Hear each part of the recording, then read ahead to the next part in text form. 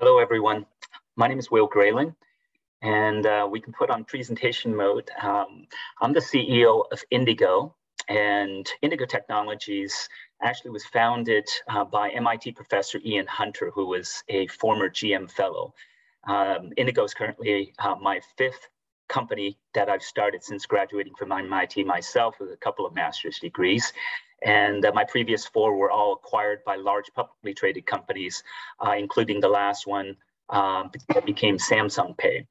Now, what makes Indigo special is the invention that Professor Hunter had created called the robotic wheels, which enables a whole new class of smoother, roomier vehicles that are also light and affordable, which sounds like an oxymoron, but let's get into it in a little bit more detail. The next slide shows you the problem that the gig workers and cars are getting heavier and heavier to SUVs and trucks. And if you look at this picture, you can kind of wonder what's wrong with this picture. And it's twofold. One is that while the cars have gotten heavier, the payloads have not. And all these people on the left are really only have one person in there. So why can't we make lighter vehicles, especially as we transition to electric? Next slide. So the reason that we can't make light vehicles desirable is because the current vehicle architecture for EVs still uses the traditional conventional vehicle two-box architecture. And when you look at these vehicles, they weigh 7,000 pounds, 6,000 pounds, and even my Tesla Model S weighs 4,900 pounds. And when you have big, heavy vehicles like that, it wastes energy and money, and it's not affordable for the gig economy workforce that's driving more for us. But when you want to go light, the axles and the traditional propulsion suspension system make usable cabin space much worse. And to make matters worse, they feel like bouncy golf carts due to the laws of physics in suspension.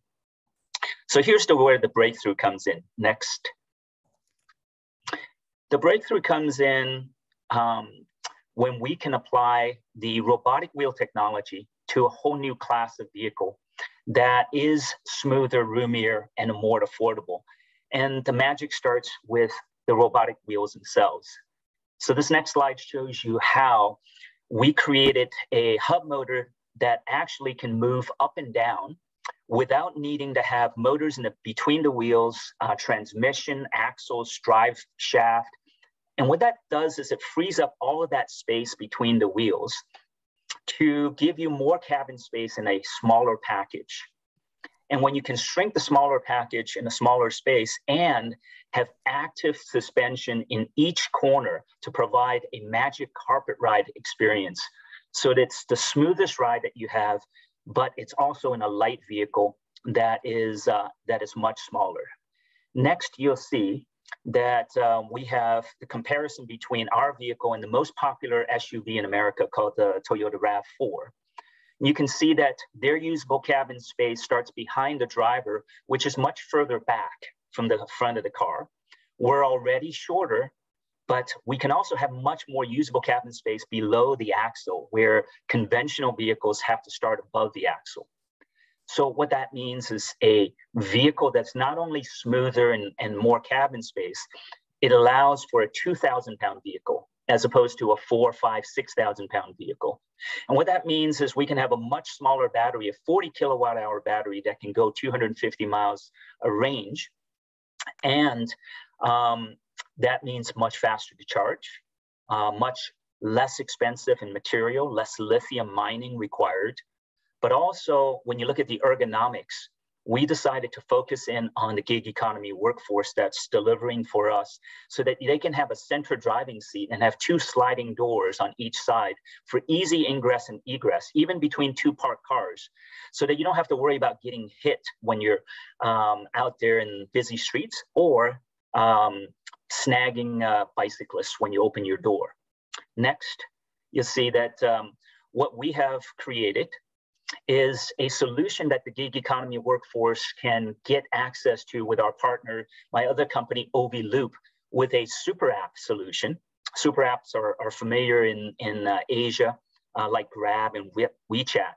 But in the US, what we can do is create a super app that allows them to have access to these vehicles for much less per mile without that heavy down payment. Next, you'll see that the vehicles that we're providing and the ways of providing accessibility allows us to provide a higher level of sustainability and a much lower carbon footprint, even compared to conventional electric vehicles. Next. Here you see that the relationships that we have with Uber and the likes of Amazon and Point Pickup and the gig economy workforce, as well as delivery fleets, they're looking for low-cost vehicles like this for not only their drivers who have to be able to afford it themselves, but also total cost of ownership to reduce that for the fleets. So we have relationships with a lot of these companies already. And next, you'll see that what we're asking for right now is that we've raised close to $100 million, about $95 million to date. And we're going to be raising our next round of capital with Series C for $100 million, and then moving towards start of production in 2024. So we're also looking for strategic partners. We have many that we have already amassed. And from a government relationship standpoint, we're currently applying for the Department of Energy ATVM loans, and we're looking for other government initiatives to start providing these kinds of services in multiple cities and also selling the vehicles to multiple fleets. Next.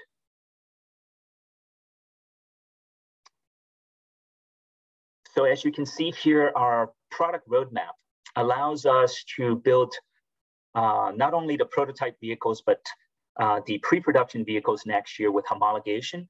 And 2024 is when we plan to launch into full production. Next, we'll talk about our team here. We have brought together some of the leading experts, including the former head of innovation at Audi, the former lead designer at Lucid and Porsche, to join us with a team of experts that can help us take our propulsion suspension invention into the marketplace. And you also see that next slide, we have board members that are from the industry, former head of Zipcar, FM Capital, the former head of Uber Money. Next slide, please. You'll see the board of directors and board of advisors that we have are very, very strong.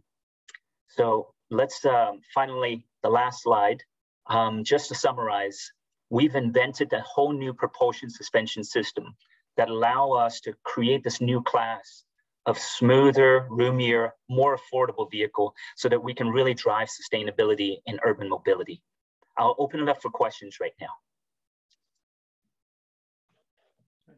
I have a very quick question. Are you like going head to head with RE? Right? We don't see ourselves going head to head with RE because RE is providing a platform that is for much heavier vehicles. If you look at their propulsion suspension system, they have these corners that really provides a platform itself. Ours are robotic wheels that are literally built into the wheels with nothing in between, so that we can provide a low flat floor. And our vehicles are designed to be 2,000 pounds, and RE vehicles are much heavier. And RE is also not producing the vehicles directly for for delivery and ride-hail market, where we're very, very focused on that market. Other questions? You were talking about the vehicles being much cheaper. But as we know, for EVs, 50 or 60% of the cost is the batteries, in which you're not taking part in that game. The way that good question. The way that we save is by lightweighting the vehicle to a 2,000-pound vehicle rather than a 4, 5, 6,000 pound vehicle. And when you have a large vehicle, you need a much bigger battery to start with. And guess what the most expensive part of the car is? The battery. Yeah. So we have a 40 kilowatt hour battery rather than a 100 kilowatt hour battery, or the Rivian has a 135 kilowatt hour battery. So by having a smaller footprint to start with, but still roomy inside, a 2,000-pound vehicle allows us to have a much smaller battery, therefore lower cost, less lithium mining, less copper, less aluminum, etc. Thank you. Next question. Is the battery something that you're building in-house, or is that something you're purchasing? We are currently designing our cell to pack. So in other words, designing directly into our chassis, but we're using third-party cells, and those are not our cells. So partners like Samsung and others that are providing the cells.